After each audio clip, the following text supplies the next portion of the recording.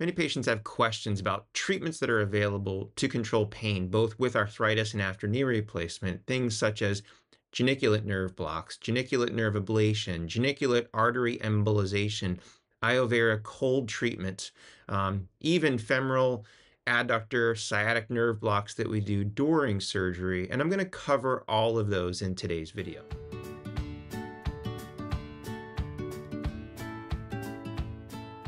Hello and welcome back. I'm Rosen. Thanks again for tuning in. If you could take a moment right now and click the thumbs up and subscribe button if you enjoy this content, it does really help the channel.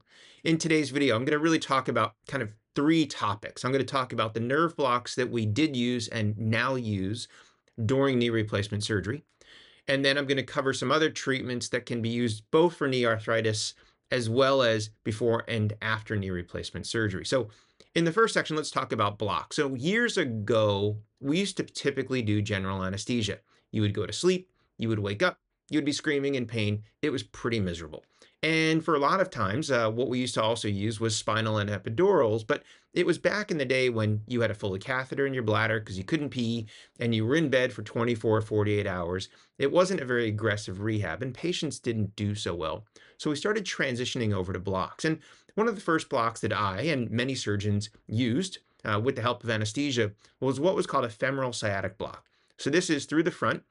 They would block with numbing medicine the area around the femoral nerve, which controls sensation over the front of the leg, but it also controlled the quadriceps muscle. It basically paralyzed it. And then they would pass the needle further and inject numbing medicine around the sciatic nerve, which again really helped block the pain well, but it densely blocked a particular part of the sciatic nerve called the peroneal branch, which controls your foot. So a lot of patients would wake up from surgery and have a foot drop. And as a surgeon, we're wondering, did we do something during surgery to damage the nerve, or is this a result of the nerve block? And sometimes that would last for 3 days, and we would wait very scared, wondering whether or not that nerve function was going to come back. So very quickly, many surgeons abandoned that idea. The other downside of that is it worked so well that many patients didn't take pain medicine. And then when the block wore off, they had what we call rebound pain. And we treat pain very differently now, where we give medicine prior to surgery and scheduled medicine around the clock, which prevents the rebound effect that we used to see when the blocks did wear off. Now, what people started doing is going to the femoral blocks, but again, because it paralyzed the muscle, a lot of patients had difficulty doing physical therapy. So very frequently you would get out of bed, the knee would buckle, and therapy would put you in a knee immobilizer. Didn't really help patients mobilize well.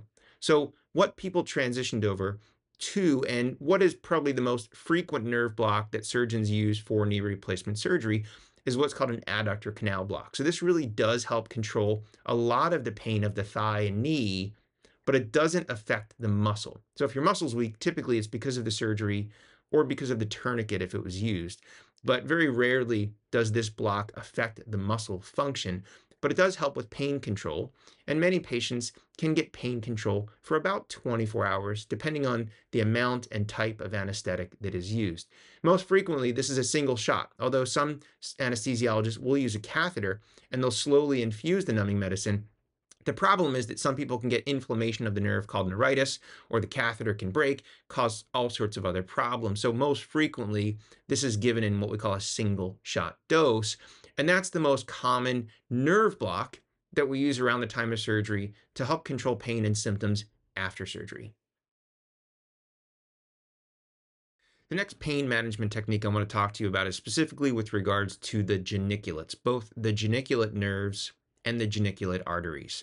So one option for patients that either have pain due to arthritis, or for some patients that even have pain after knee replacement, is to do a geniculate nerve block. And what this is a pain management doctor will identify the different geniculate nerve branches, which are nerves around the knee that control sensation and pain, and they will inject numbing medicine. Now, typically, this is a test. This is temporary. The numbing medicine does wear off. But the question is whether or not the patient sees relief from this procedure. And if it offers them temporary relief, we call that a positive test. In those instances, if patients do have relief but are looking for more long-term relief, sometimes the pain doctors will go back and do what's called a geniculate nerve ablation. So they will actually go in and ablate the nerves. This is a procedure that's commonly used in the back for pain due to compression of the spinal nerves.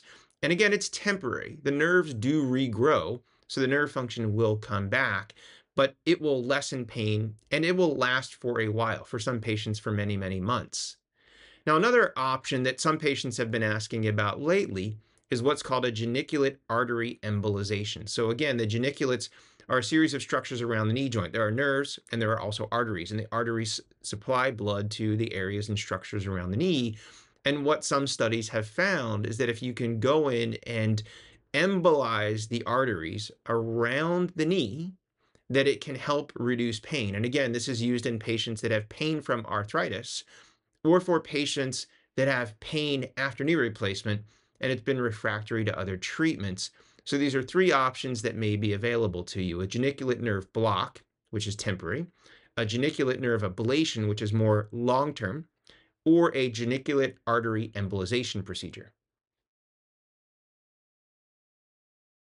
Okay, the last thing that I want to talk to you about for completeness sake is something that I have not used, but something that I was interested in and looked into a couple of years ago when I first saw it at one of our annual meetings. And this is cryotherapy by a company called Iovera. And what this is a wand that uses cold treatment to ablate the nerves. And by deadening the nerves, it decreases pain. Now, this might be used in the setting of pain from knee arthritis. Or what a lot of surgeons are doing is doing this treatment in the office prior to surgery so that patients get pain relief after surgery. So when they ablate the nerve with this cold treatment, the nerves will regrow over time. So again, this is temporary.